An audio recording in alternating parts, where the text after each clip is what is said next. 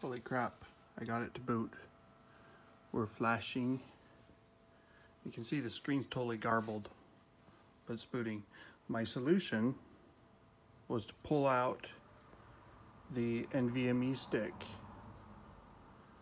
So maybe somehow the NVMe portion of the firmware got corrupted. Not sure. But like, it's working now. It's interesting because the last time it booted, it wouldn't get this garbled screen, but it would fully lock up.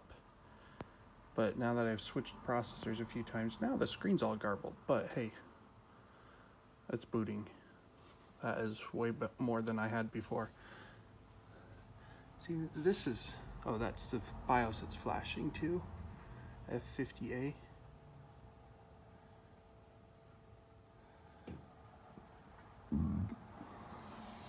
Well, I'll post this video.